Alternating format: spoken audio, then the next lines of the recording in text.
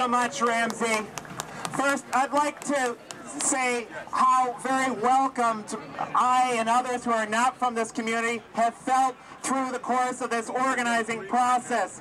The people of Pilsen have been so generous with their time and their activist energy. When we had to fight to win a permit today, they were there in court over and over and over again. It's a tribute to their stamina, to their activist energy, that all of us are able to be here today, because if it had been for the city fathers, the people who have been militarizing our schools, who've been complicit in the immigration raids, we would not be having this march here today. So thank you first and foremost to the people of Pilsen for welcoming us here today.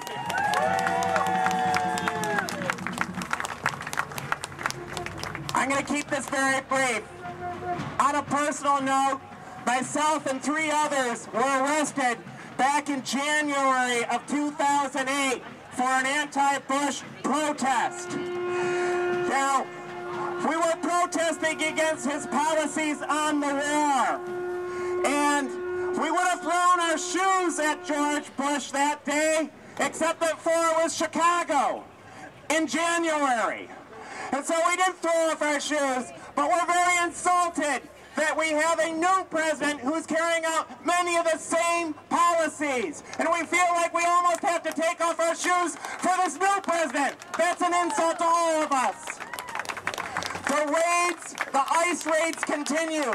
The surge into Afghanistan escalates. The surge into Pakistan escalates. The siege of Gaza continues. This is an insult to everyone who thought they were getting change on November 4th. The truth of the matter is, that's why we're here today, because all of us are going to begin making that change, because that's the way that change is made, through the people themselves doing it. So let's do that today. Thank you again to the people of Pilsen for welcoming us here today.